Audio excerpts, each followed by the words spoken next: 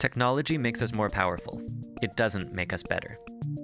That's the message of David Roberts, a Harvard and MIT-educated CEO and serial entrepreneur. David has had a lifelong interest in technology, dating back to the 4th grade, when he took apart the family vacuum cleaner to build a hovering electronic drone to carry his sister to school. Fortunately, the power cord kept it from going too far. That excitement for innovation has driven David's career. He has been an inventor, an investment banker, a decorated military officer, a university lecturer, and a special agent.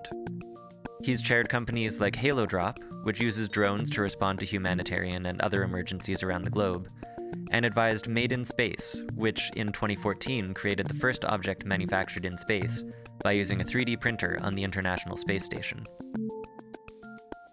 David's work is united by a belief in the ability of disruptive technology to improve the lives of billions of people around the world.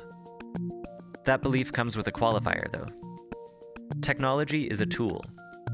It can make us smarter, help us live longer, and let us reshape the world for the better, but it also allows people to do more harm more easily than ever before.